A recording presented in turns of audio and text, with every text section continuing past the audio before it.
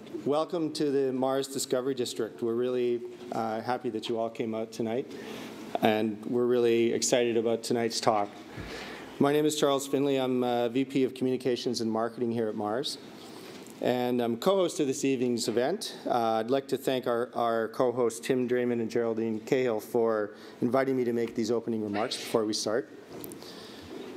Over the course of the last 4 years, MaRS has partnered with the Social Innovation Generation to bring many inspirational people into this space. Just last month, we heard from Yuri van den Steenhoven, director of the MaRS Solutions Lab, who gave a great talk and who's working to accelerate our path to solutions for some of Ontario's deepest social challenges. MaRS knows that entrepreneurs and innovators are key drivers for Canada to lead in the midst of transformative changes that are posed to us by globalization, technology, and new ways of working and learning. Just such a change is one our guest, April Rinne, will address this evening, and that is the collaborative economy, also known as the sharing economy. On December 18th, 2013, entrepreneur Peter Schwartz wrote in the Globe and Mail that as we head into 2014, one trend will tower above them all: the movement of business and consumer activity towards the collaborative economy.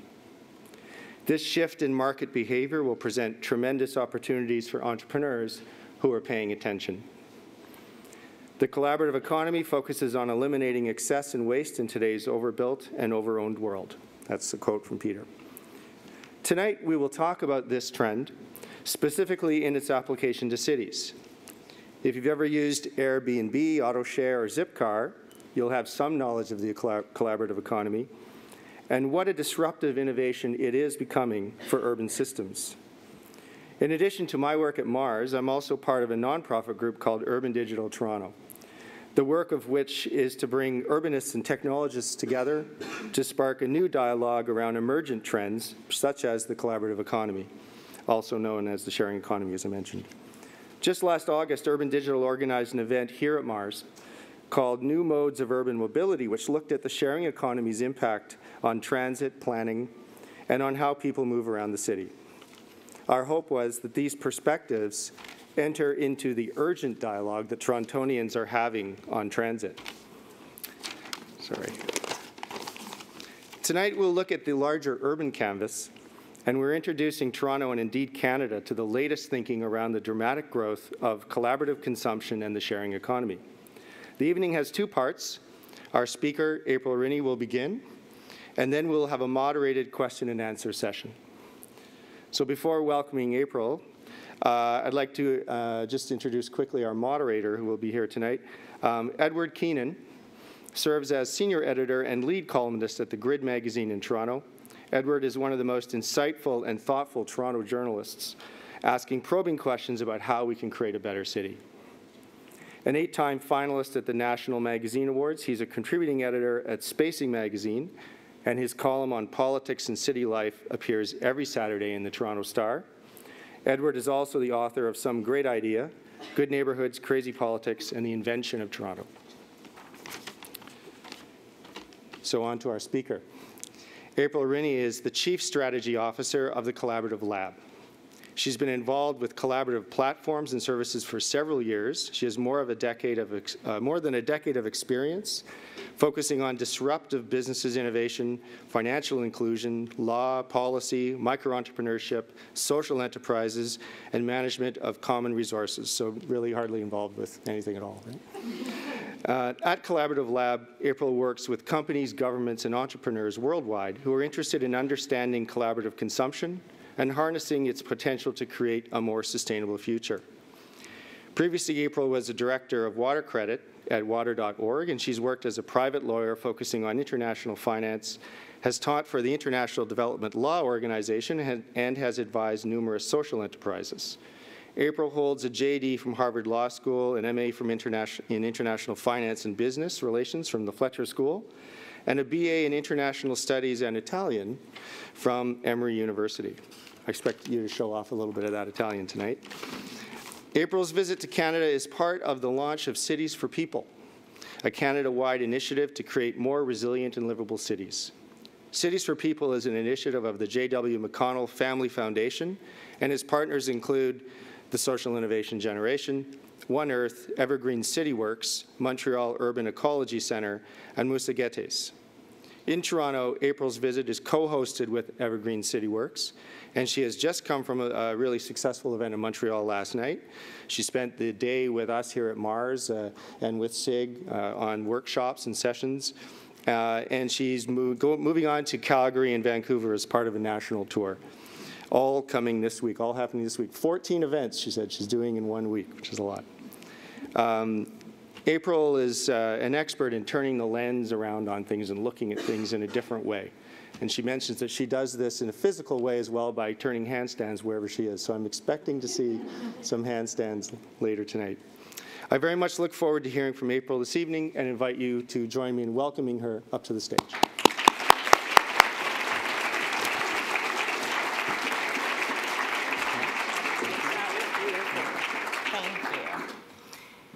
Good evening.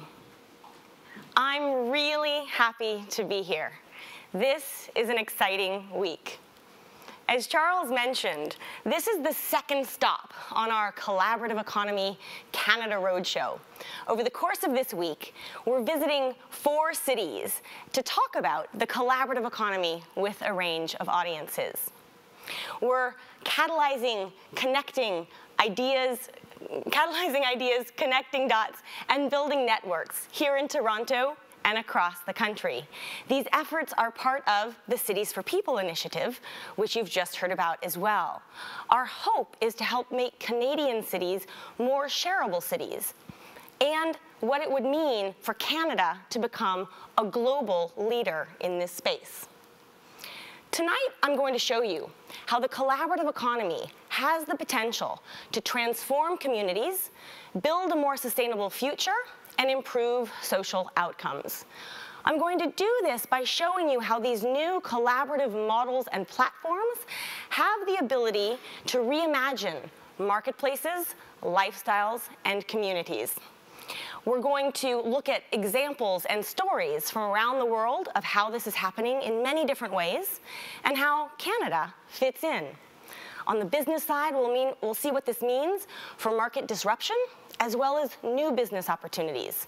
For cities, we'll see what this means to boost resilience and the key role that local government plays. Now, I've only been able to pick a few examples of these models out of literally thousands that I could have. Some of these models will be familiar to you. That's intentional. I want to show you how what used to be niche is now mainstream, and I suspect that I will share with you many more things that hopefully you've never heard of before.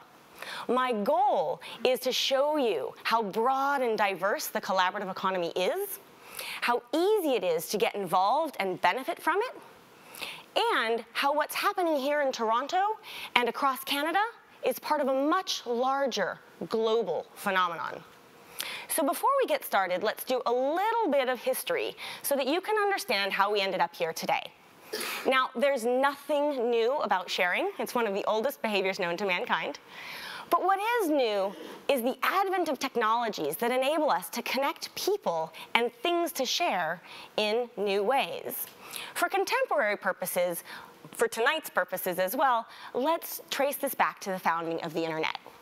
So join me on a journey back 19 years to 1995, when a young entrepreneur named Pierre Omidyar conducted a little social experiment in his quest to create the perfect marketplace. Over the course of a weekend, Pierre built a simple website on which people could buy and sell things. The first thing he posted on this website was this broken laser pointer for $14.83. You can imagine his surprise when shortly after posting this, he received a bid for $14.83.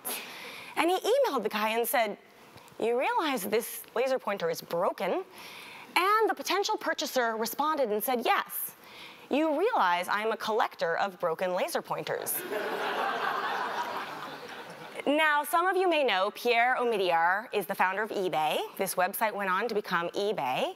130 million people bought and sold items on eBay last year, At any given point in time, there are 500 million items for sale, many of which are secondary goods, which factors into sustainability. Now, what Pierre tapped into was the ability of these technologies to connect needs and haves more efficiently and to create marketplaces and inventory that could scale. Now, around about the same time in Montreal, entrepreneurs there also started thinking about how can we match needs and haves more efficiently. They went on to found Communauto, which is the first large-scale car-sharing platform in all of North America. What I want to call out here is how incredibly early this was and how early Canada was already ahead of the curve. Fast forward 5 years, and a woman named Robin Chase followed in Communauto's path. And she started wondering, what would happen if we could tap into a fleet of shared vehicles instead of needing to own our own? She had looked into what we call the cost-usage equation of cars and found that it's pretty bad. On average, cars sit idle 23 hours a day and cost more than $700 a month to maintain. This is a tremendous waste of resources. And when you think about it, why is it that we have actually allowed this behavior to become normal, whereas in fact, it's tremendously wasteful? So Robin went on to found the company Zipcar, which you may now know is a multinational corporation. It exists throughout North America and in Europe. Zipcar has nearly 1 million members today, but it's estimated that by 2020 there will be more than 30 million members of car-sharing networks like it. What Robin really recognized, building on Pierre's insights around matching needs and haves, is that we're beginning to see a shift where people are valuing access to goods and services rather than the burdens of outright ownership. And this has tremendous impact when it comes to sustainability and sustainable consumption, as well as community connectedness. Now, fast forward a few more years, what happens during this time? The internet continues to grow, along with significant growth in social media and new forms of technology to connect with more people in more ways. We also know that there was, at this time, a global economic crisis.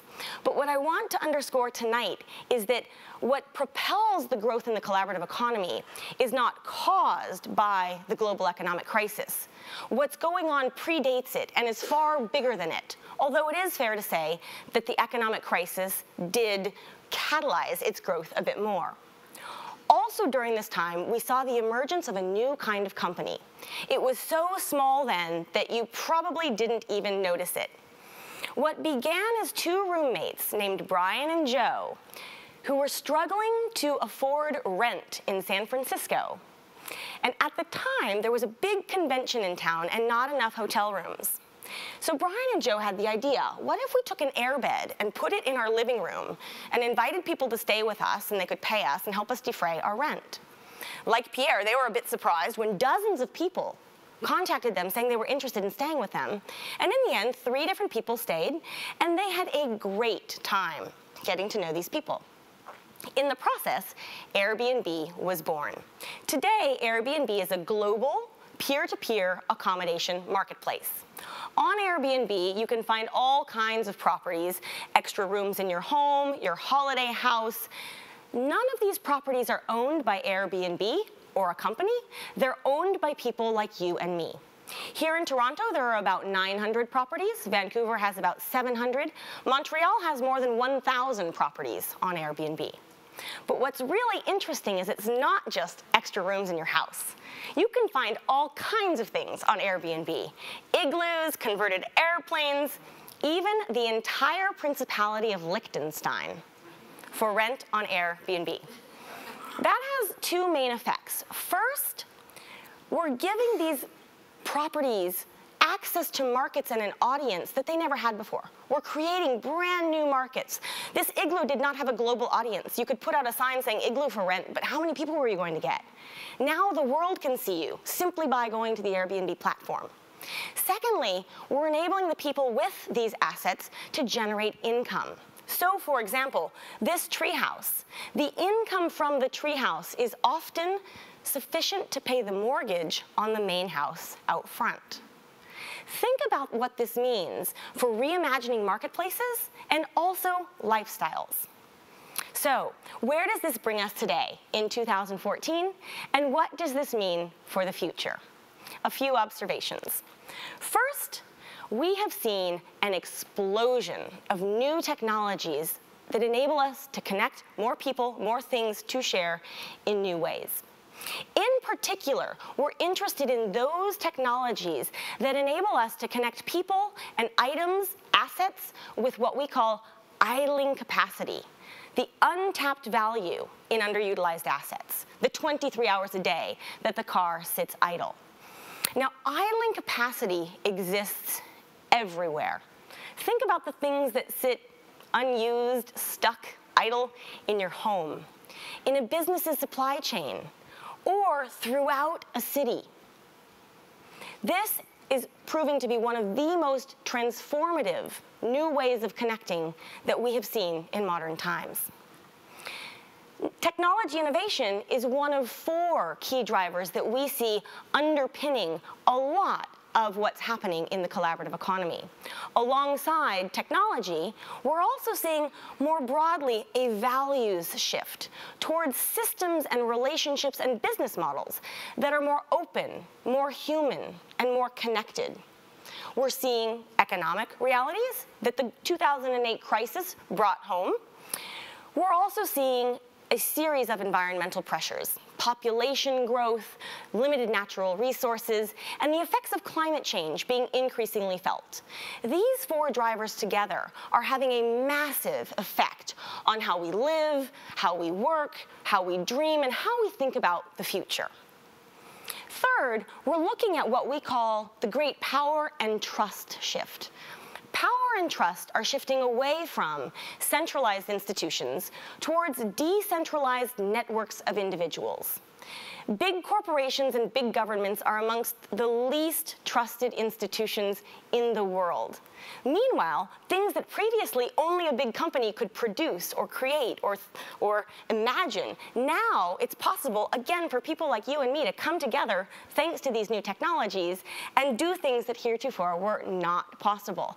And we've seen how disruptive this has been for different markets. Think about publishing or banking. And what's interesting is we're really only at the beginning stage of the sectors that are to be disrupted. And the saying kind of goes, you're either going to disrupt or be disrupted. And really, when we pull together all of these different trends, so new technologies, new values, drivers, and a great power and trust shift, what we see is that we may well be at the very beginning of what we could think of as a peer revolution, of which we're only seeing the tip of the iceberg.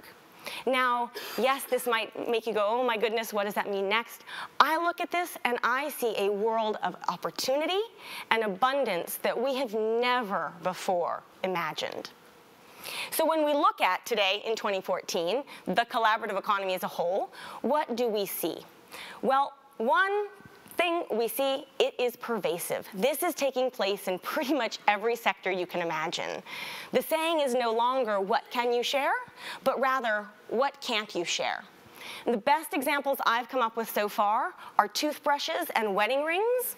I used to say children until a lot of people said, no, I will gladly share my kids with you. Secondly, this is global. This is taking place in cities of all sizes around the world. It's catching the attention of media. These are magazine covers from the last year. And that guy on the left is Brian from Airbnb. It's also attracting the attention of investors. And it's estimated that at the end of 2013, more than $2 billion have been invested in the collaborative economy. It was featured at Davos at the World Economic Forum last month, and we get hits of media publications, literally multiple of them on a daily basis. Here in Canada, it was mentioned by Charles briefly, this is just a sampling of the kinds of media that we've seen in the last 6 months. Nora Young hosted a CBC Spark program on the sharing economy. the collaborative economy being featured as one of the top ideas in 2014 here. There is what's called the Sharing Project in Vancouver, which is a phenomenal initiative that now has the support also of the local government. And we also know that here in Toronto, there is a thriving swap and barter community. Again, this is just a sampling of what's out there. And what has this meant for the companies themselves? Well, this is a map of Airbnb in 2008, shortly after they launched. The pink dots are where there are Airbnb properties. Fast forward not even 5 years, and you get this. This kind of map is playing out in cities around the world. Airbnb today has more than 500,000 properties in more than 34,000 cities in 192 countries around the world. I've traveled on Airbnb from California to Canada to London to Italy to Rwanda. Airbnb itself did not know they had properties in Rwanda until I told them. But think about what this means for how you can travel in new ways and connect with a new community. Meanwhile, while I'm in Rwanda, if I wanted, I could put my home in San Francisco on Airbnb at the same time. This is having a massive effect, again, not just on marketplaces, but on lifestyles, on communities, and on cities. So let's pause for a moment. I want to take just a second and talk a little bit about vocabulary, simply so that all of us can talk about this using common terminology moving forward. One of our goals this week is to connect dots. And one of the easiest ways to make sure we can do that is to be using similar language so that we're comparing apples to apples, so to speak. Once we've done this, we're going to dive back into several more examples. So at a basic level, when we talk about the sharing economy, what we're really talking about is sharing of assets with idling capacity, and by doing so, using them more sustainably and efficiently. In effect, when we share an asset with idling capacity, we're unlocking wealth and unlocking value that was in this asset before, but was invisible to us before. Now remember, sharing can happen with or without money. You can do it to generate income, or you can do it simply because it's a good thing to do. It also can happen with or without technology. You can use a website or an app, or you can imagine sharing with your neighborhood that doesn't require fancy technology. It is true, however, that technology massively expands the number of people and the number of things you can connect with to share. The sharing economy is also often called collaborative consumption. Collaborative consumption refers to the reinvention of traditional marketplace transactions, so swapping, renting, borrowing, lending, gifting, through technology in ways and on a scale never before possible. So what this is doing is reimagining not just what we consume, but how we consume. And this is leading to the ability for people to have more collaborative lifestyles, for example, to travel with Airbnb. And also to reimagine marketplaces where wealth and needs and haves can be redistributed more efficiently. And where it gets really interesting is if we take the collaborative consumption piece and zoom out and see how collaborative consumption is just one piece of a much larger pie called the collaborative economy. So here, we're talking not just about collaborative forms of consumption, but also collaborative production, so things like the maker movement, collaborative financing, things like crowdfunding, and collaborative learning, so things like online skill-sharing platforms. When you look at it from this perspective, I get really excited, but I can also say quite comfortably that everyone here in the room today has already been affected in some way by the collaborative economy, even though you might not have called it that. Hopefully we can start having a conversation moving forward where we are using these same terms so that we can figure out what more we might do together. Now let's dive back into some more examples about how the collaborative economy is reimagining marketplaces, lifestyles, and cities. Another great example of idling capacity. 80% of all rides taken are solo rides. Again, seemingly normal behavior, which is tremendously wasteful, economically and environmentally. Enter Lyft. Lyft is a real-time ride-sharing community. It enables people like you and me to transport our neighbors and our fellow city residents around using our own car and setting our own hours. Lyft is a company that recruits and background checks, again, people from the community who want to serve as Lyft drivers and want to set their own hours. So when I need to go somewhere, I log onto the Lyft app, say, yeah, I need to go somewhere. A Lyft driver agrees to come pick me up, takes me where I need to go, drops me off. I pay him or her through the app. We peer review each other about the experience, and we're done. In the process, Lyft reduces the cost of transportation, reduces CO2 emissions, and reduces congestion in cities. This really redefines the marketplace. Getting from A to B has never been easier. But Lyft isn't just about economics and the community, economics and the environment.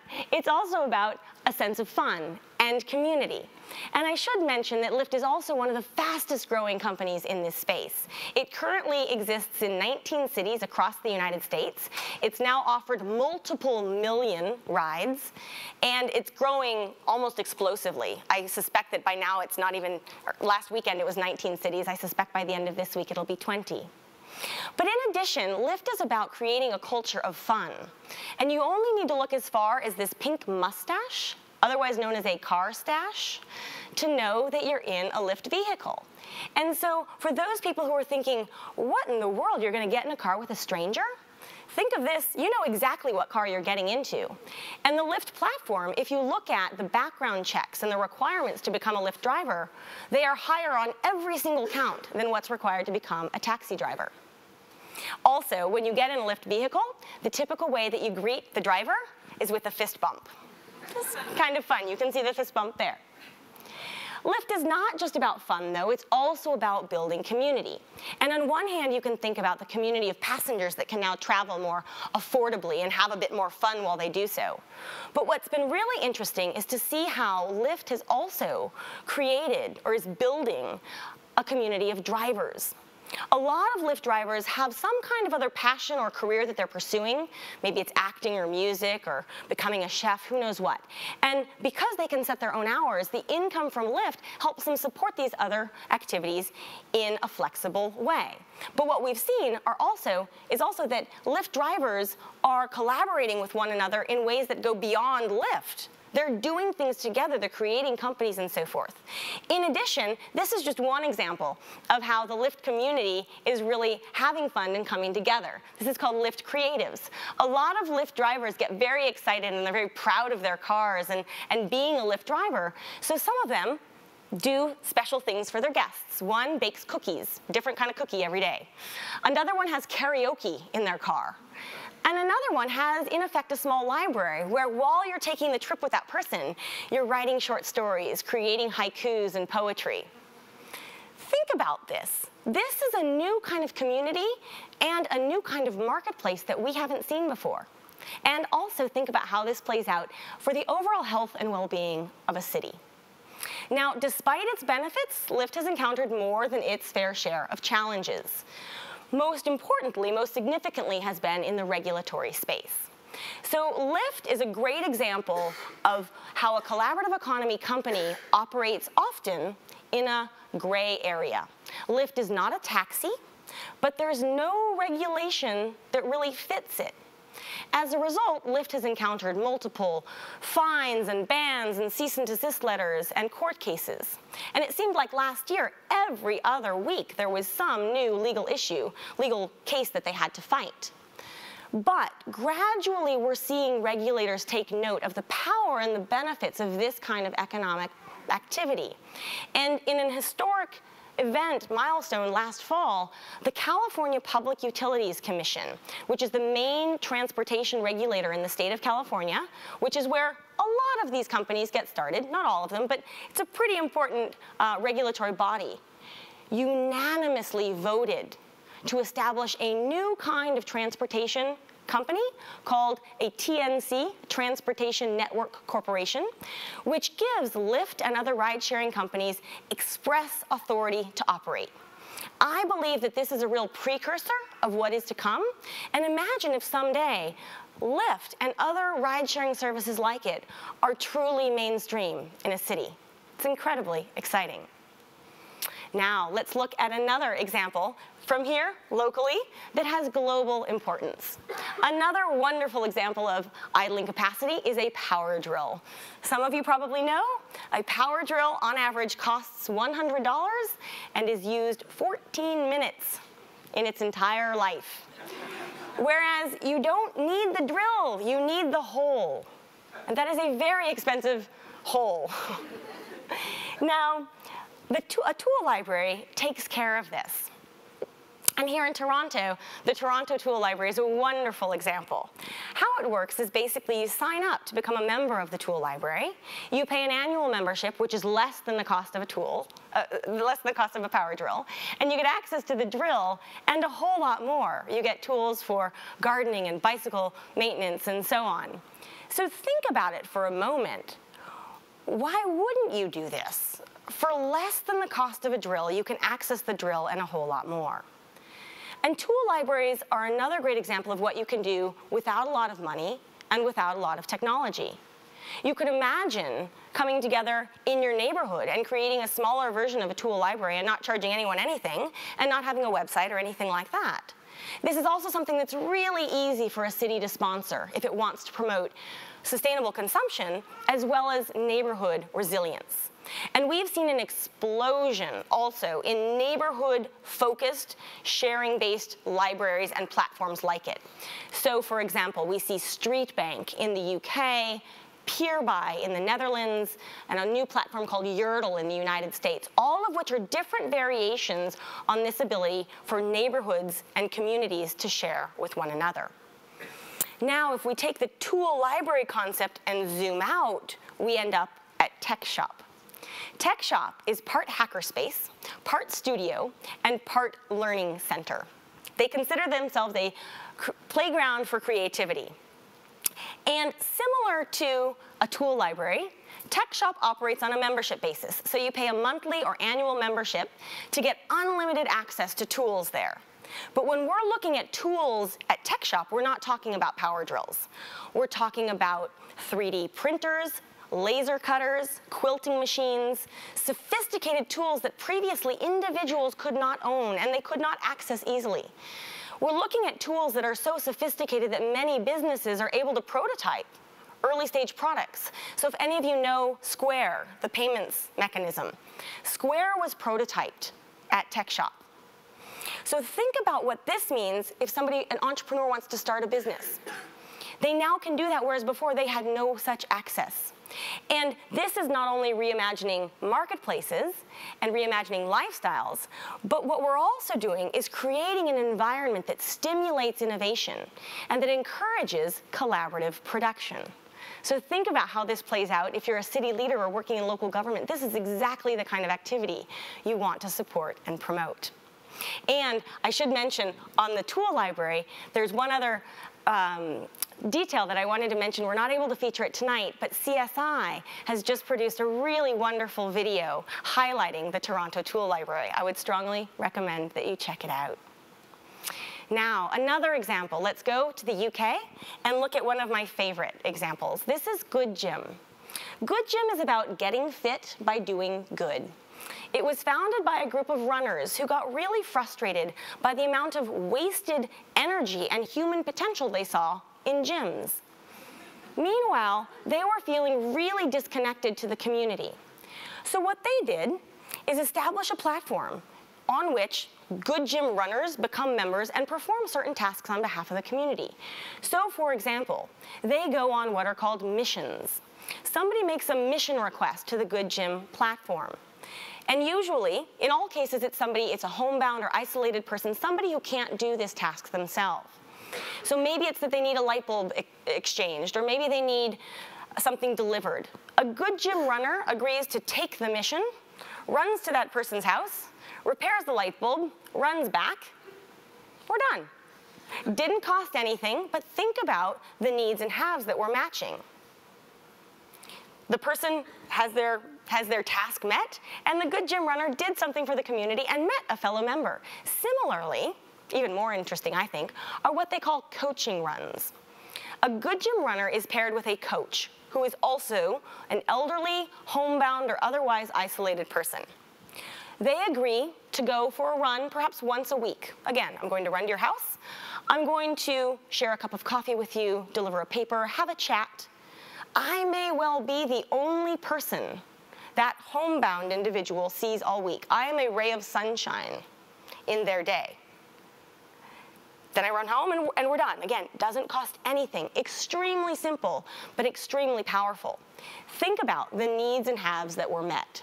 Maybe the only personal contact she gets all week. And he has gotten fit, done some good, and connected with his community. Now, if we think about how this plays out for cities, Good Gym has also been very interesting.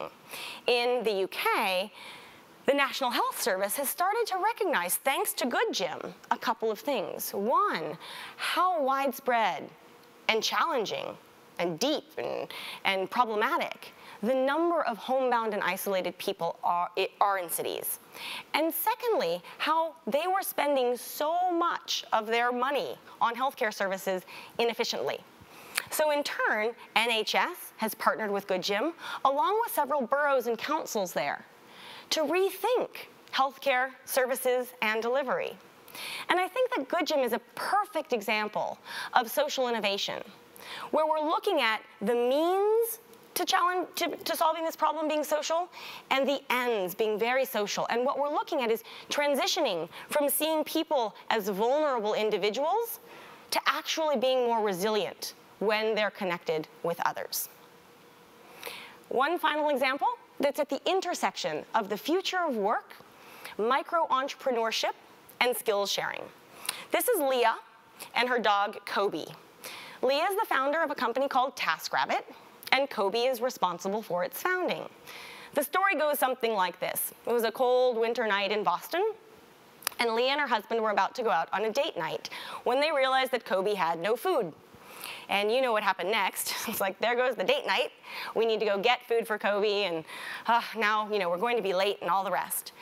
In that moment, Leah thought, wouldn't it be great if I could log onto a website and ask somebody to please go get some dog food, bring it over to Kobe, give him food and a scratch behind the ears, I'll pay you for your services, we'll go enjoy our date night, and we're done.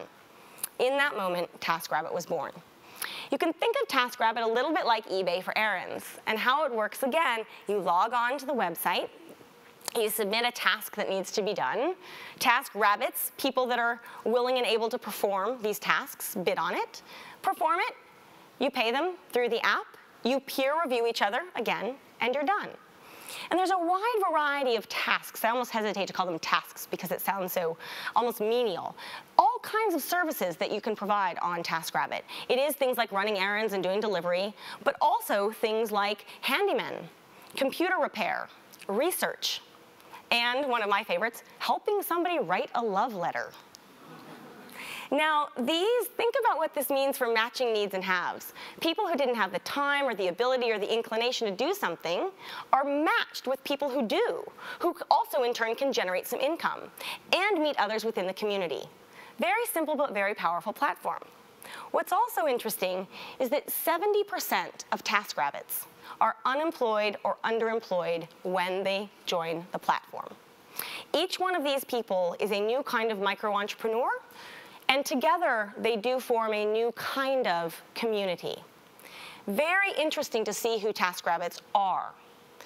By and large, the majority of TaskRabbits are people who have skills, but need a flexible work arrangement, or who have been traditionally excluded from mainstream work opportunities, mothers with young children, and retirees. TaskRabbit gives them the ability to use their skills, generate some income, and connect with their community. Now, I am not saying that TaskRabbit is going to solve the global jobs crisis, nothing like it. What I'm talking about is that TaskRabbit is providing an ability to create a livelihood that did not exist before. And it's working pretty well at a time when a lot of these other bigger job solutions are not. So if we look at a couple of examples, this is Chris. He's known as a super rabbit because he has done a lot of work on TaskRabbit. And Chris is a handyman. He was underemployed before finding the platform. And Chris found that he was really good at doing the #1 requested task on TaskRabbit, something we can all relate to, assembling IKEA furniture. He has gone on to create a small business, a thriving business, on this kind of furniture assembly. Again, this didn't exist before, and we're matching needs and haves, and he now has a livelihood. It's not just about handyman services or technical services, if you will. Here's another great example. This woman, her son was in hospital, actually undergoing chemotherapy. She could not be there to care for him. So she went to TaskRabbit and vetted a whole bunch of rabbits and ultimately found Michelle. Asked Michelle to go purchase a blanket and a robe and some healthy snacks and to go visit her son in hospital every few days and then report back how he's doing.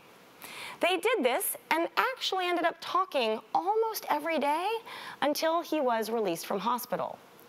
Think about the needs and haves that were met here. Mom feels much better than if she'd had no contact with her son. Michelle has done something really good for the community and earned a bit of income. And the son feels more connected as well. But in addition, Michelle and his mom have formed a relationship, a friendship of trust and of understanding that didn't exist before. Not surprisingly, we see quite a few tasks on TaskRabbit related to healthcare. So things like taking somebody to the doctor's office or picking up a prescription. And in fact, Walmart partnered with TaskRabbit recently to help expedite pharmacy delivery. We've also seen in other countries platforms modeled on TaskRabbit or inspired by TaskRabbit take root. So for example, back in the UK, the Macmillan Cancer Center has formed a cancer support group, again, on the TaskRabbit model. And in Australia, there's a platform called Silver Troopers, focused on elderly care. Think about how this plays out again, marketplaces, lifestyles, cities, and how it really is underpinning TaskRabbit's main mission, which is to help people help one another. And before you get too worried, if you like this whole TaskRabbit idea, TaskRabbit exists in the US and the UK, but here in Toronto and also in Montreal, there is a Canadian equivalent called Kutoto, smaller. Don't know if it has all of the same tasks, but it's really about getting things done locally. Now, we've done this mini tour of some different examples. What I want to underscore here, and what is probably, for me, the most exciting, most amazing thing about the collaborative economy, is that it's one concept, but it has so many different dimensions and so many different manifestations. And think about it. The collaborative economy can happen with or without money, with or without technology. It's something you can do with your neighbor or somebody halfway around the world. It's something you can do because you want to boost your own pocketbook and help your own individual sustainability, or because you want to boost local economic investment in the community. It doesn't matter. You can do this because you actually want to make money or save money or both, do something good for the planet. And people show up in this space for lots of different reasons. I love the fact that it has such a wide appeal to such a wide range of audiences. But what I want you to understand is this is all connected. And that in fact, the diversity of reasons why people do show up and participate in the collaborative economy is one of its greatest strengths. So let's shift gears now briefly and talk about what this means specifically for cities and what is a shareable city. To date, and tonight, a lot of what we've been talking about is happening in the private sector. Companies and entrepreneurs and individuals getting involved. By and large, cities and policymakers have not really been a voice at the table, with a couple of exceptions, which we'll talk about in a moment. However, when you think about it, the city is arguably the single largest beneficiary of what's going on here. Think about the challenges that city leaders face, the pressures of urbanization, shrinking budgets, climate change, again, all kinds of pressures. But when you look at a city through a collaborative economy lens, I joke that it's kind of like putting on goggles where you have X-ray vision to see idling capacity in assets. If you were to do that and just walk down the street in a city, you start discovering wealth and capacity and assets all over the place, and in the process, you start to reimagine the city itself. So on one hand, you can think about how a city might apply collaborative economy principles to its own operations and become a sharing platform and put some of the assets that it owns into shared use, again, because it wants to earn income or because it's just a good thing to do with a lot of public benefit. In addition, though, shareable cities and policymakers in particular have a key role to play around creating an enabling environment, so the rules and the policies and the regulations to help this space thrive. So what are some cities in the world doing to become more shareable? Well, in the United States last summer, the mayors of 15 cities, including San Francisco, New York, Boston, Philadelphia, Chicago, Los Angeles, the big players, and also lesser known, smaller, mid-sized cities like Des Moines, Iowa, and Louisville, Kentucky, signed the Shareable Cities Resolution, declaring their support for the sharing economy.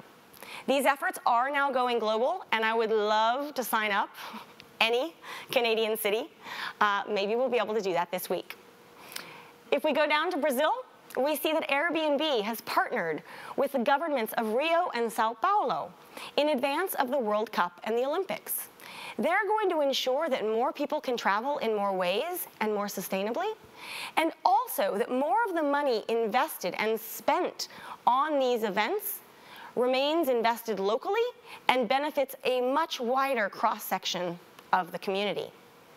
If we go over to Sydney, Australia, we see that the government there has sponsored what they call the Share Sydney Guide, which is very simple. It's a booklet. It's a tool that helps people understand what the sharing economy and collaborative economies are and provides a wealth of resources for what's happening in the city and how people can get involved. And then if we go north from Sydney, we end up in Seoul, South Korea, which is quite probably, I'm pretty sure at this point, the world's most shareable city. Thanks to the vision and forward thinking of its mayor. He is really looking at the collaborative economy as one of the core pillars to define his entire urban planning strategy. He's passed legislation, he's committed investment funds, they're incubating companies, and as he likes to say, he sees the city as a sharing laboratory. Now, I think that city leaders who understand this space today and start to embrace it and start to experiment and start to look at it in this new way and see abundance rather than scarcity will become world leaders in the years to come. Now, as I mentioned, despite the benefits of becoming a shareable city, there are some challenges. And the biggest single challenge that we see today is policy. Why? Because most of the rules that currently govern collaborative economy companies were created before any of these companies existed, and oftentimes before the internet itself. So what you get are really clunky rules where clearly a law was not intended to apply to a particular situation, or more often, what we call a regulatory gray area. You cannot tell if a law applies or not. And this leads to all kinds of friction and challenges, not just for policymakers, but for the companies, for the users, and for investors. Sometimes these challenges are expected, like when a law is clearly outdated. Other times they're unexpected, which we've seen here in Canada. For example, you want to establish a bike sharing program, but you only realize further down the road that it needs to comply with mandatory helmet laws, meaning you have to kind of rework things a bit. Other issues that commonly arise relate to insurance, taxation, and a really big one, which is the difference between personal and commercial use. So at what point does renting an extra room in your home to help make ends meet become a business? Now, these are thorny issues. Policymakers are hesitant to tackle them, and they don't want to rock the boat. In addition, there's no easy way for them to learn about what other cities are doing. However, what I want to underscore tonight is that these challenges are not unique to the collaborative economy. These are issues that policymakers have been faced with for time immemorial. They're part of the natural process of innovation itself. And the example I often use is a car. When the car was first introduced, there were laws in many cities saying you can drive a car so long as it doesn't go faster than a horse and buggy. Seems ludicrous to us now, but you can imagine where the car is a new vehicle and we don't know quite what to do with it. That's more or less the space we're in today with the collaborative economy. So get ready for a very interesting ride, and again, tons of opportunities for policymakers. Now, one area where there's very little debate that the collaborative economy can help cities is in the space of resilience planning and emergency management. So, for example, after Hurricane Sandy in New York City, hundreds of Airbnb hosts contacted the company saying they would like to offer accommodation for free. Makes sense? The city ended up partnering with Airbnb, and the company played a key role in disaster recovery. Think about the floods in Calgary last summer. Mayor Rinne did an extraordinary job managing the disaster, but think about if there were collaborative economy companies and platforms in place, how those efforts might have been improved. One really good example of how the collaborative economy can help resilience planning takes us back to San Francisco and an organization called BayShare, which is a consortium of collaborative economy companies whose mission is to promote resilience planning in the city. They have partnered with the Department of Emergency Management, and they have a seat on the Disaster Council. And how it works is that each company agrees in advance to share some part of its assets, its platform, its community, so that at the time when disaster strikes, should it strike, they're more equipped to respond in a more resilient way. Because as we all know, there's no better time to plan for an emergency than when there isn't one. So finally, turning to Canada, what do we see here in terms of shareable cities? Well, as I mentioned, I'm not aware of any Canadian city that has declared itself to be a shareable city yet, though we would love to help change that. We do see a lot of ad hoc initiatives and dabbling around. As I mentioned, the Sharing Project in Vancouver, which is an excellent example of how a community can learn more about sharing and how a government can get involved. We see various green city and greenest city efforts and mandates in most cities in Canada. And I was interested to find out, as I was preparing for this, that in fact, many Canadian embassies around the world actually share space with UK embassies. Again, maybe they're doing that to save money. Maybe they're doing that because it's good for the environment. Maybe they're doing that to build better relationships. It doesn't matter to me why they're doing it. The fact is, it's a more sustainable, resilient, efficient solution. What I want to ask and challenge you all to do tonight is to think about what do you want to see and how can you help make that happen? Opportunities abound for companies, for governments, for individuals. We really have all of the dots. We can see all of the dots. It's just about connecting them in new ways. And that's a good segue to my final point, which is the announcement of the launch of Cities for People this week. As was mentioned, Cities for People is a national initiative that's exploring how to enhance economic, ecological, and social well-being, and how to build more sustainable, resilient cities. As you've hopefully seen, a lot of what we see in the collaborative economy and shareable cities mesh really neatly with the Cities for People vision. And so one of the mandates is how does Cities for People carry these ideas forward? And there really is no better time to get involved than now, and no better place to do so than here. So with that, I look forward to building a more shareable, collaborative future together. Thank you.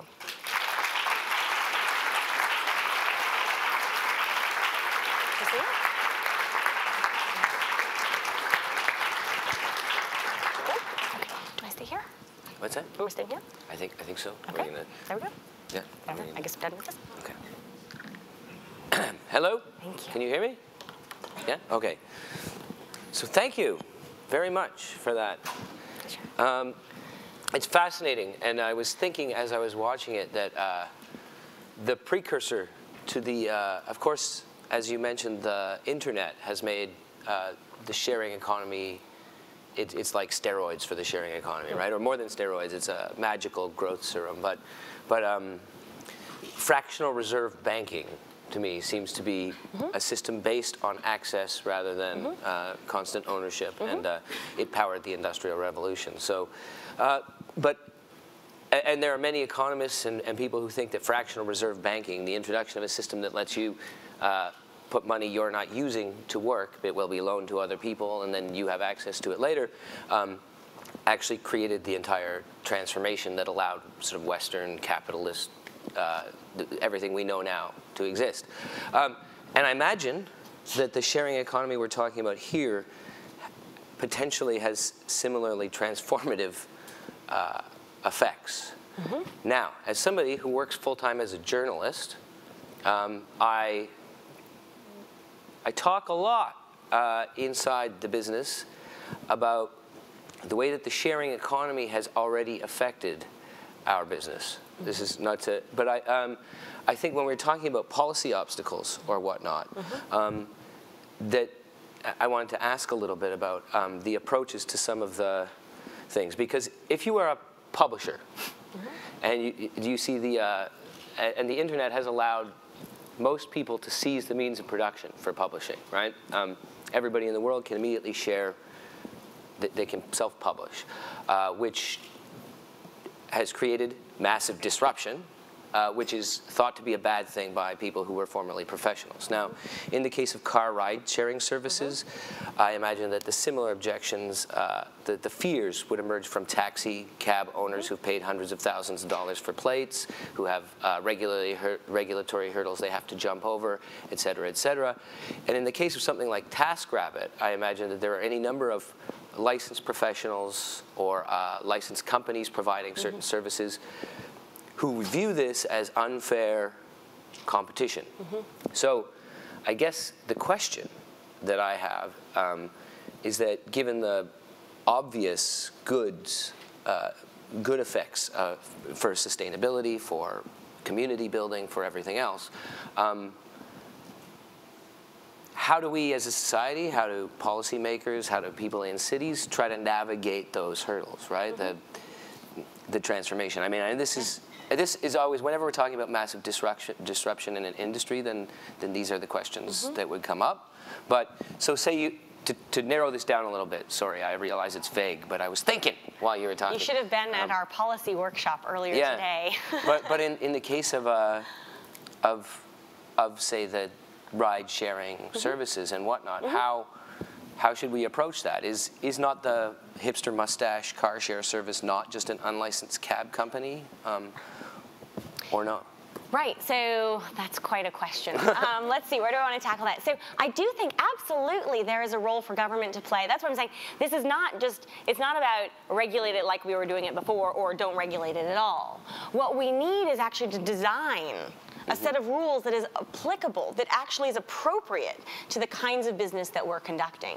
Now, a government plays a key role in quality control and issues where there is public safety, public security to think about. But that's not what we're looking at. Is you don't want to treat apples like oranges. And so a couple things that come to mind. One is in the case of Lyft, for example, it got to the point where they were like, we get the benefits. We recognize, quite candidly, they said, we recognize that the taxi industry isn't the most efficient, isn't the best running. And as I like to say, show me a city where taxis work well and I'll move there. We need more supply. We need a little bit more competitive nimbleness. So what they did was not try to regulate Lyft like a taxi, but they created this transportation network corporation. So Lyft is now subject to all kinds of regulations, but regulations that actually see it for what it is. Right. So it's just a more suitable container for it to be in. In addition, though, what I think is important to keep in mind, there are some people out there that say, oh, this is all about peer review and self-regulation and just, you know, if your peers say you're great, then why do you need to worry about external regulation? For some things that may work okay. And in fairness, TaskRabbit is a pretty good example.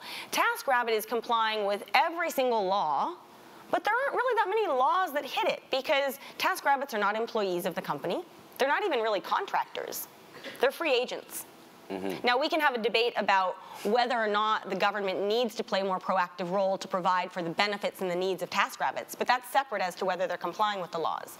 What you find is that on TaskRabbit and even on Airbnb, candidly, peer reviews go a really, really far way. And if you have a bad review, you're out of the system pretty quickly.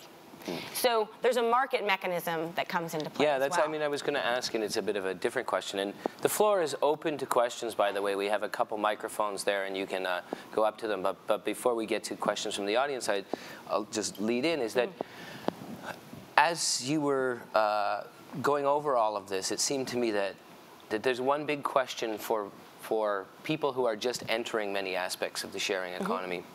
And maybe for people looking to run businesses in it or start up businesses in it too, and it's that trust seems to be such an important factor in so many of these transactions. And people who've never used a service before would say, well, how do I know? Like, where's the authority telling me? And it sounds to me like most of the authority is coming so far, or in many of these cases, from peer reviews. That is one. So it's funny, if I were to do another presentation here at MaRS, it would be on trust and reputation, and what that means, those things as forms of capital. So you will in the future not just think about your credit history as, are you a good character, but you will really look at new ways that we can develop trust and reputation profiles of, is this person trustworthy? And what we find is that there are all kinds of ways that you can gauge somebody's trust and reputation, both online and then offline.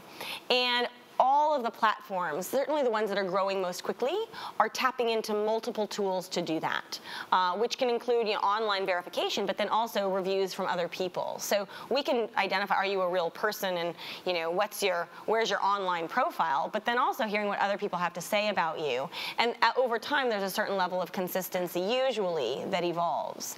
But trust and reputation, I could have mentioned too, even back as far as eBay, on that slide with the two people where I said, this is really about matching needs and haves and building marketplaces with inventory. I can also say it's about not just creating efficiency of markets, but about the ability for technology to create trust between neighbors, but also between strangers. And think about what eBay, that long ago, you were going to send your money to somebody to buy something, and how do you know things are going to arrive? That now seems like we wouldn't usually think twice about buying something from a highly rated eBay seller. It just sort of seems like a pretty good bet.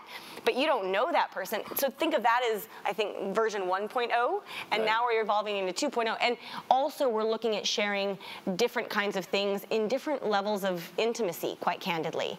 And there's almost a spectrum where it plays out. The level, you can think about sharing of assets where it's really an arm's length transaction, and I don't feel like my personal privacy has been invaded in any way. But then at the other extreme, you do have things like Airbnb, where some people are like, having people stay in my house, that's pretty intimate, and that's where you want, there's almost a correlation between how many layers of verification that you want, and companies that succeed are going to be those that can provide that level or that number of tools to build and verify that trust. Right. Hi, my name is Kay. I'm from Studio Y that's just down the hall. And something clicked while you were talking. I've been doing a research project on clean cook stoves and the marketing, distribution, and adoption of them. And so, in fact, a sharing economy of multiple cook stoves that were specialized for certain dishes would work really well. The one thing I'm coming up against is how do you deal with lots of people needing the stoves at the same time, or a product in general at the same time? I can think to community kitchens and making more dishes in large batches, but are there specific ways to deal with that issue? Thanks. That's a great question, and it's always around car sharing. What do you do at rush hour, right? Yeah. And this also, I will say, speaks to idling capacity. So I have a partial answer to what you're talking about. And we often slice and dice what things are best suited for sharing. And the best thing to share is something that costs a lot of money and is not used very often. It's just built for sharing. Things that are in functional use often, you're going to need to actually have an inventory there. And the point I want to make is, when I talk about idling capacity, to say that a car sits idle 95% of the time, which is what we're looking at, that's pretty bad. I'm not looking, though, at a society. I don't think it's realistic to think about a society in which cars are in use 23 hours a day either, the reverse of that. But we're looking, imagine even if cars were in use half the time. Massive improvement over what we see now. And so similarly, in the case of cook stoves, you're going to need some lax inventory, but that's where you start looking at why do people need it at specific times. We see this a lot in the case of sharing of different kinds of space, for instance. And I believe it's happening here, I know it's happening in Vancouver, a little bit here in Toronto as well, where we now see space that used to be just a restaurant open at night for supper. They're now open in the morning for a person to do baking. They're open at lunch for somebody else to be more of a pop-up restaurant, and they're open in the evening for the restaurant as itself. So in the case of cook stoves, you really actually want to do an analysis not just of supply, but of demand. And is there any calibration that can happen there? But at the end of the day, you will need some lax inventory to cover peak hours. And we see that with car sharing as well. Are there many examples where people use price to moderate that demand too? Because certainly at certain times of the day, like if I was the car share rush hour example, is that, you know, ideally I go to work at the same time as everybody else and I come home at the same time as somebody else. But if it was half the price for me to travel an hour later, then I might be able to adjust my working hours to. And that's exactly what's happening. And actually, you know, in fairness, we track which companies are succeeding. We also track which companies are failing. We track which companies are really performing true to mission and like with a community spirit. And we also track like what companies are kind of rubbing some people the wrong way. And if anyone has heard of Uber, great example. And Uber, I mean, it's exploding in terms of growth. But Uber, there was a recent hullabaloo around surge pricing. Does that ring a bell for anybody? So surge pricing in New York City, where high peak hours and New Year's Eve and all the rest would result in a spike. And the for people them, who don't like it call it gouging. The people who do surging, like it. gouging, exactly. And it prompted a really big debate. And I mean, I will say candidly, I don't agree at all with how the company looked at this. But they're using an algorithm to determine when surge pricing kicks in. And there was a snowstorm. It was around New Year's. Long story short, we saw, this is at an extreme, but you saw that it cost $200 to go 2 blocks, and people were like, well, that's just not right. Now, granted, we've seen a backlash to that, and so on and so forth. That's an extreme example of how we can use cost to control. The reason why the algorithm would produce that price is because there are people willing to pay it, right? And so well, and the challenge really arose when people got into the cars not realizing that surge pricing was in effect. And now they're taking the approach of full disclosure, full transparency. Before you get in the vehicle, you know what it will cost and so forth. But cost, and that's where, as I like to say, we can look at this with or without money and all the rest, but there is absolutely a role for market mechanisms. And to that end, too, super rabbits can charge more for their services and they will still get demand. Airbnb hosts with stellar reviews, same property, roughly, same neighborhood, can charge a little bit more. And I think that's a really great way also to reward people who are deeply involved and committed to this space. Hi, that was a great talk. Thank you. I think one of the things that I find particularly interesting is the ability for the sharing economy to offer kind of customized help, you know, from people who need the help and people who can provide the help. But one concern or one challenge that I see is the question of the digital divide. Like, for example, in the Good Gym, you had the scenario of an elderly person who doesn't see people. And I found it very unlikely that that person would have the insight or the savvy, the wherewithal to connect to such a network. So I really liked your, when you mentioned that the city of New York paired up with Airbnb to kind of interlace their conventional emergency response strategy with this you know, sharing economy infrastructure. I really like that interlacing. And my question to you is whether you can think of other examples of sharing economy networks that have interlaced themselves with more conventional solution providers. Yeah, like another case that comes to mind is in Toronto, there's some highways that have carpooling lanes and like high occupancy vehicle lanes, and there are signs saying, high occupancy vehicle lanes, but there's a conspicuous absence of any indication for how someone can go about finding someone to carpool with.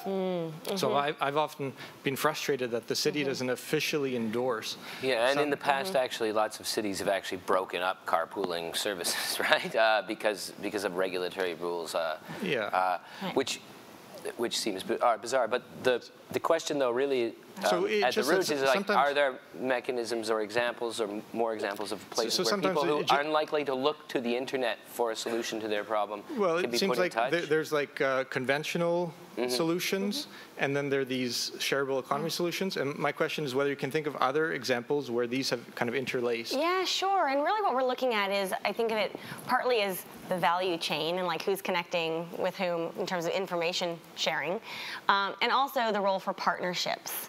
And so, for example, and I should also clarify, in the case of Good Gym, my assumption, it's not, when I talk about the partnership with NHS and the local boroughs, they're actually working with social services individuals who have more direct traditional forms of contacting, calling a person on the phone to check in on them, say, do you need things, whatnot. Some of them are Wi-Fi, digital savvy, but also looking at more traditional mechanisms of initial communication. But what they're able to do is, instead of having a staff of NHS people that need to go and provide all these services and so forth, they're tapping into local members that can be part of that value chain.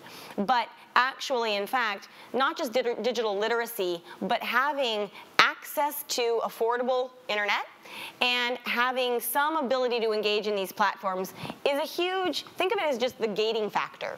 So there will always be a certain percentage of the population that is not able or not willing to opt into that, but we can get there by having, as I like to say, maybe not no intermediaries, but fewer intermediaries, and meeting people at the level of engagement that they're comfortable with. In terms of partnerships, just a couple of examples. So it's interesting, we are starting to see very small-scale partnerships with governments, but this is where, as I mentioned, missing voice at the table. There is a world of opportunity there to rethink public services, to reimagine who's providing what in terms of certain aspects of public-private partnerships.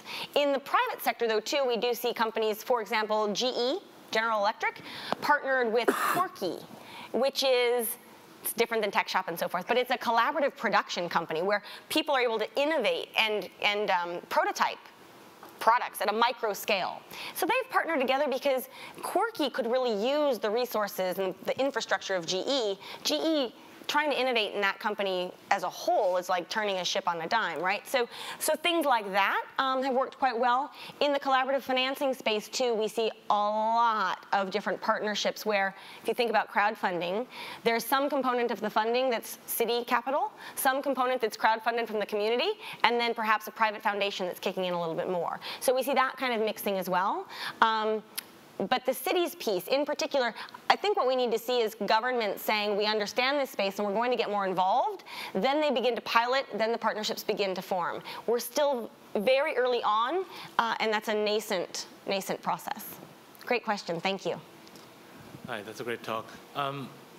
My background is as a lawyer, and I guess the question I'm wondering, is there a possibility that the social and the collaborative economy will entrench existing inequities in society?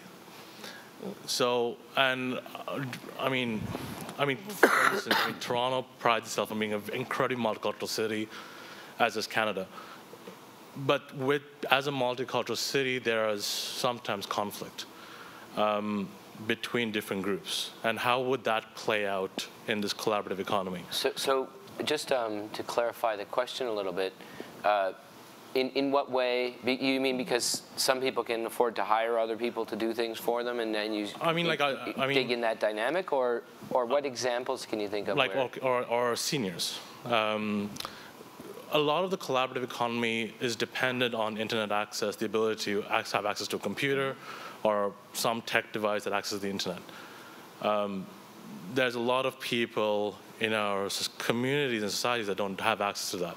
So for example, if I have an iPhone that's always hooked up to a 3G network, I can easily access all kinds of sharing stuff, and it's very inexpensive for me. But if I don't have that phone, I'm cut off from that network.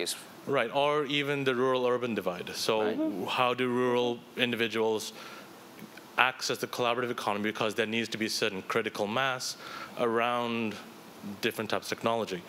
Or for instance, I used to do work as a legal aid lawyer. If you can't afford food, how do you gain access to the collaborative economy? And I mean, it's just like, these are just some challenges that I see, and I just would like your response to Well, and one thing, and this is a slight side note, but you've hit on a real sweet spot for me, and what we're seeing now is the sharing economy begins to grow up, and people are saying, okay, this isn't just about a Silicon Valley entrepreneur. There's a huge emphasis right now on what this means for low-income populations, and on one hand, studies of what are the demographics of people using this, because for the most part it is still very much middle and upper class, but a lot of people that are tapping into these platforms to make ends meet. No question about that. And also at the same time, no question about how this boosts local economic investment wherever you are on the economic pyramid. But I think about the years I spent working on microfinance and marketplace creation at the base of the economic pyramid. Different setting, but the principles and the drivers were very much the same. So a couple of comments, because where I thought you were going to head, and this is an added wrinkle, that one of the debates that is, it's a hanging question mark. If you own assets, you can share them. But if you don't own assets, then how do you share them? But what I want to underscore here, and again, future talk, we're looking at wherever you sit on the economic pyramid, the most compelling argument I can make economically is that sharing rather than owning assets saves you money. So even if you are a low-income individual and you can tap into some shared assets, that means you have more money to spend on other things, however much money you have. Now, that doesn't erase the problem of, the wealth pyramid, but it enables you to save a little bit more to get to run your household budget a little bit more efficiently. And by and large, we know that these structures are more inclusive. We know that in some, especially markets, just using the case of Airbnb, markets where access to low-income housing is hard and there's a finite amount of land, it can be very hard to chat. Like San Francisco and New York, they're seeing some really big challenges. But where there's slack supply, it's free range, and it's only a good thing to include more people wherever they are coming from. Yeah. Okay. I mean, that's what I was just thinking on that subject of. I mean, public libraries are an old example of the sharing economy, right? And it charges a fee from all of us collectively. We have the largest public library system in the world per capita in Toronto, right? But sort of there's a socialized version of the sharing economy, and it seems what's really disruptive and innovative and new about this is that it sort of like becomes individualized, so that every person can run or patronize their own version of the public library. Right? There's this whole thing around, I mentioned the difference between personal and commercial use, and there's this new theme or phrase, people as business. So we know how to regulate individuals, we know how to regulate businesses, but how do you regulate a person that is kind of a business? But real quick, I just want to go back to what you talked about, public libraries. So I feel like the public library is one of the most interesting, unique, original, powerful sharing platforms we know about. And I believe that we're going to see a resurgence in the context of shareable cities, a resurgence of public libraries, but not just as places to share books. Places, think about these more as co-working spaces, places where you can access all kinds of goods and services. The Toronto Public Library and so just unveiled its 3D printer that's available for public use. So. Tech shop. As well as, but think about all that a library could be. It's a tool library and much more. I see a bunch of people lined up there, but we're actually just about out of time, and I've been told we should take one more question, and then I hope we'll be able to chat or carry this conversation out into the world where the questions and answers will happen on a peer-to-peer basis as much as anything. So, Hi, April. I'd like to get my community, which is not Toronto, it's Burlington, to be a shareable city. I've got a good mayor. Maybe the folks in this room would like Rob Ford to share a bit more, but how do you get started? And second, how do you prevent a council, because politicians are great at proclaiming all kinds of things and saying, we are now a shareable city. at what tipping point does that truly become? So where do you start, and how do you know you've got there? Yeah. Great question. Boy, you just gave me that lovely softball, because this is what I do. This is like my mission. And on one hand, I can say there's no one straight way that you do this. You first want to identify who the people are that you would like to be part of this process. And then it really is about figuring out on day one, what do you need to do next? In a lot of cases, the first thing you need to do is build awareness and capacity and education within the government itself to help then set a strategy and a vision. And as a side note, I mean, at Collaborative Lab, this is what we do. And we guide and hold the hands, if you will, of local governments, and can say that a lot of this, usually the first need is to actually give us access to this information. So maybe it's something like forming having a workshop or something like that. But then in terms of what we've seen cities around the world do, forming task forces or working groups, which again begin as ways to learn and unpack which kinds of platforms most resonate with the needs of our citizens. Are we sitting on assets that are slack that we could easily put into shared use? Have we signed up to another mandate, for example, around climate change or jobs creation or local economic investment, where we can tie a new goal around the collaborative economy to something we've already signed up to do? So what we find is that there are so many different angles around entrepreneurship, local economic investment, you name it. It's more like you do an assessment, a snapshot of the city's health, and then ultimately, if the goal is to build an integrated full urban planning strategy around this, that takes time. But figure out what's that one vertical or that one champion or that one policy that you start with, and then use that as sort of the first layer of the onion that you start to peel back. I can also mention shareablecity.com is a platform that we run for cities to learn more. And there are some materials available. I can say, I'm not sure if they're around here, where we have the top 10 things to do to become shareable, just on your own. A guide to what other cities are doing around the world. And I'm happy to send that to you if there's not access to it here at the venue. And I would just add, as somebody who writes about local politics for a living, that if you are hoping that Burlington Council and the Burlington Mayor will embrace it, then taking something like shareablecity.com and some of the information that we've learned here today, and finding a champion within the City Council or somebody in the Mayor's office, especially there's an opportunity for a city like Burlington, perhaps in the shadow of Rob Ford or whatever, if they get the idea that they can become the first Canadian city to join up to this powerful network.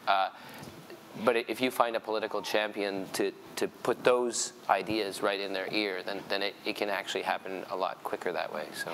And one final note, and then the Uber, not Uber cars, but Uber meta goal around the shareable cities concept is to connect those cities that are shareable to one another. Because as we think about it, it's early on building the critical mass and getting access to information, the transaction costs are so high.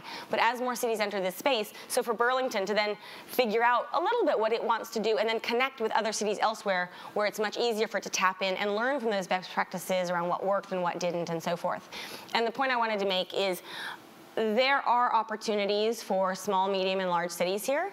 And I love to underscore the fact that big cities are great for urban density and access to a lot of more people, more things to share. So there's kind of no question on that piece. But a lot of times it's around, what do we do in a small town? And what I like to show, too, is that there are certain advantages that small towns have. It's not as though you're going to have access to everything everyone else has.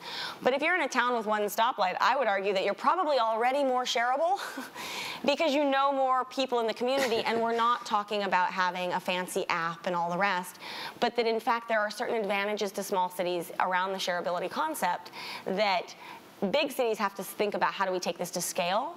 Small towns have a much more just ingrained way of thinking about this. Oh, barn-raising culture. A little bit. Thank you, April. Thank you. And before I hand it over to you, I want to thank SIG and MaRS and Cities for People for having me and and making me part of such an interesting thing. And I'd like to thank all of you on behalf of us for coming. You're probably about to say the same thing. So, well, actually, before you leave, we actually have one more speaker. So we do? Just before people go, so very briefly, and speaking of cities for people. So thank you, both of you. We also have Vanessa Timmer with us. Yes. Thank you. That was great. Thank you.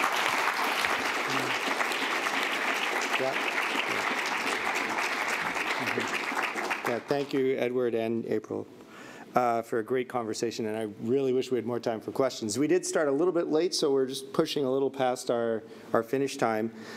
Speaking of Cities for People, we talked about that, this tour marks the launch of Cities for People. We thought you might like to hear a little bit more about that. So we have Vanessa Timmer here, who's Executive Director of Vancouver-based One Earth, and she's going to talk to us about that. Great, thanks, Charles. Thank you. So I have like an hour presentation. If we could just, I'm kidding, no I don't. No, actually I just wanted to pick up what April said at the end there, that the reason I'm going from Montreal to Toronto to Calgary to Vancouver with April is that Cities for People is really an experiment in connecting the dots. So what she said at the end, where it helps sometimes to bridge across domains, to look at local and national projects and how they might become more than the sum of their parts. We're doing that in a kind of distributed networking way. And so One Earth, my nonprofit, is one of a series of a group of 4 facilitators. Evergreen City Works, that was also co-sponsored tonight, is focused on the built and natural environment. Musagetes in Guelph is focused on the role of art and culture in the building of cities. And Montreal's Urban Ecology Center is focused on civic engagement and governance.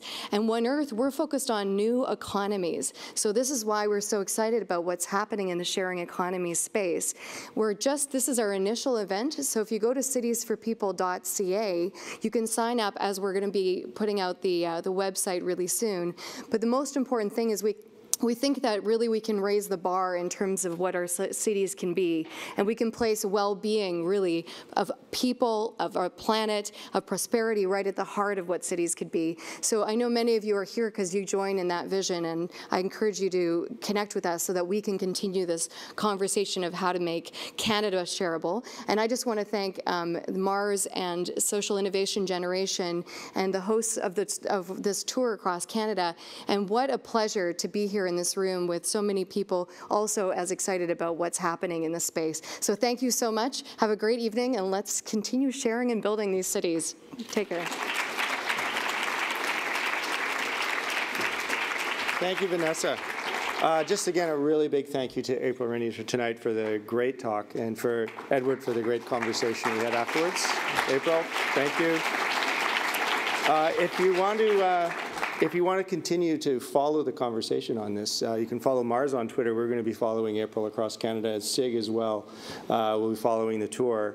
And obviously April Rinne on Twitter, it's at April Rinne, so you can follow what's going on for her. So again, thank you everyone tonight for coming out, and stay tuned for the next Global Leadership Series, which I believe is in April, and we'll tweet out about that at that time. So thank you all for coming.